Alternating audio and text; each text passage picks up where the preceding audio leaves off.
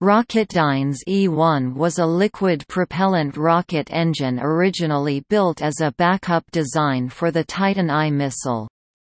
While it was being developed, Heinz Hermann Kohl at the Army Ballistic Missile Agency (ABMA) selected it as the primary engine for the rocket that would emerge as the Saturn I. In the end, the Titan went ahead with its primary engine, and the Saturn team decided to use the lower thrust E-1 in order to speed development.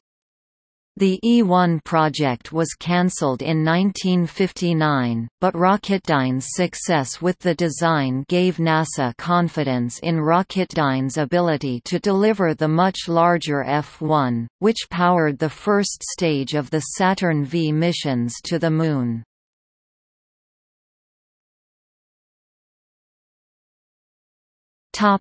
History.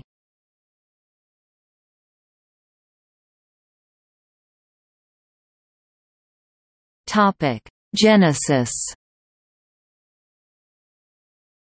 In July 1954, the Air Force Scientific Advisory Board's ICBM Working Group advised the Western Development Division (WDD) on their doubts about the Atlas missile that was then under development. Atlas used a number of unconventional features in order to meet its performance goals, and they felt that there was undue risk that if any of these proved unworkable in practice, then the entire design would fail. The group suggested that a second ICBM project be started as a risk mitigation effort. SAC's concerns were taken to heart within the Air Force, and they directed Ramo Wooldridge to study the issue. Ramo responded by inviting Lockheed and the Glenn L. Martin Company to propose alternative ICBM designs. Based on these reports, Ramo suggested that the Air Force begin development of a new missile that used a conventional airframe in place of the Atlas's balloon tanks, and replaced the stage and a half layout with a two-stage design. Titan. Selecting from the two proposals, a contract was awarded to Martin for what emerged as the Titan.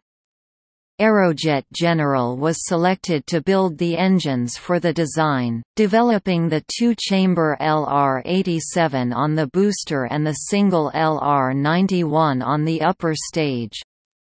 In keeping with the low-risk development concept underpinning the entire Titan project, WDD also selected North American Aviation's Rocketdyne division to develop a backup engine. Rocketdyne, which was spun off as a separate company in 1955, decided to meet the needs for the C.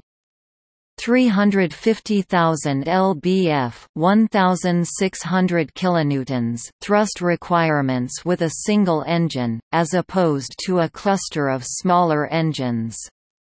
Starting with the basic layout from their successful MB-3, S-3 known to the Air Force as the LR-79 from the Thor and Jupiter missiles, Rocketdyne developed the E-1 by expanding its size and tuning the engine bell for operation at lower altitudes.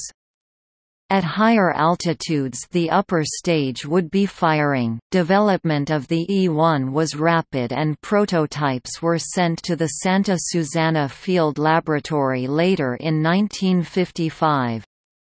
However, development of a stable fuel injector proved difficult, and took 18 months to fully solve.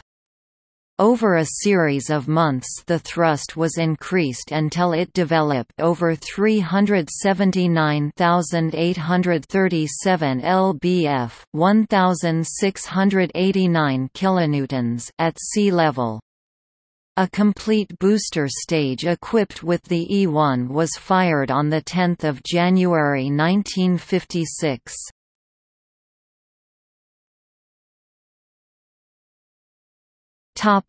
Saturn. In April 1957, Werner von Braun tasked Heinz Hermann Kohl with the development of a space launch system to meet new requirements specified by the then unofficial ARPA. Kohl concluded that in order to meet their payload requirements, 10,000 to 20,000 pounds (9,100 kilograms) into low Earth orbit, a booster stage with 1 million pound of thrust would be needed. Looking for an engine able to develop these sorts of power levels, he learned about the E-1 from Rocketdyne's George Sutton. The E-1 was, by far, the most powerful engine that could be available in the time frame that ARPA was demanding. Kohl selected a cluster of 4 E-1s as the basis of a new booster they called the Juno V. Juno was the blanket name the team used to refer to launchers, although previous examples had all been adapted from missiles. To speed development of Juno V, the engines were attached to a single thrust plate, and supplied fuel from a cluster of tanks taken from the existing Jupiter and Redstone missile airframes. The design was jokingly referred to as, "Cluster's Last Stand."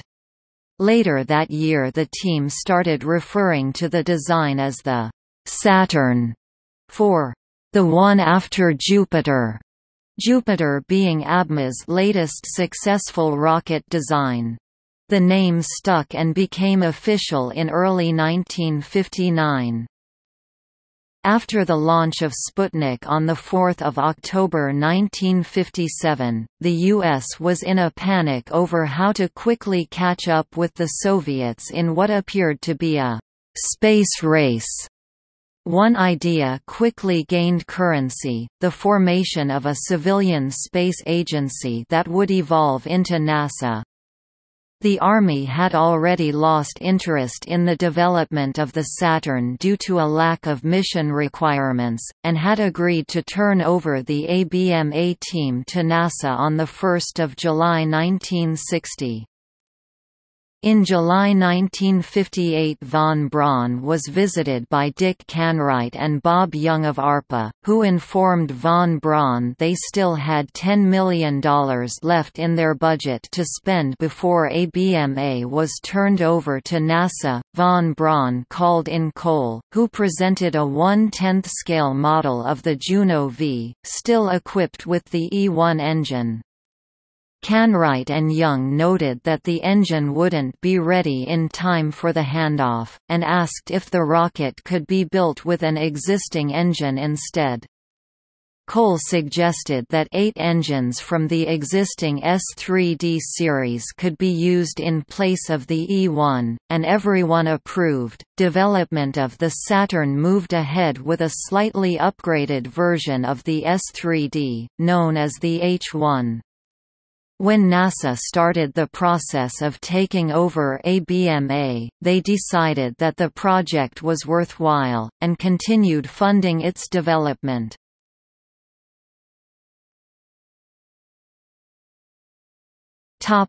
Cancellation. When Aerojet successfully demonstrated the LR-87, the Titan moved ahead with this engine and the first production example was delivered to the Air Force in 1958. Kohl considered continuing funding development of the E-1 from his budget but decided against it. As von Braun later noted, the development costs were too high for what would have given them a small performance boost, especially when the F-1 could replace all of the E-1s for an even greater advantage. Rocketdyne requested that the Air Force drop their interest in the E-1, which they did, and development of the engine ended.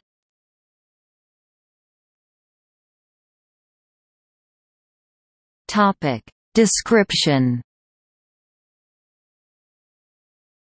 The E-1 was a single-chamber liquid fuel engine burning RP-1 refined kerosene similar to jet fuel and liquid oxygen. Turbopumps were powered by a gas generator. Thrust was c. 380,000 lbf, 1,700 kilonewtons at sea level, rising to c. 425,000 lbf, 1,890 kilonewtons in vacuum, corresponding to a rise in specific impulse from 260 seconds to 290. The entire combustion chamber and engine bell were regeneratively cooled using a system similar to the S3 and later F1.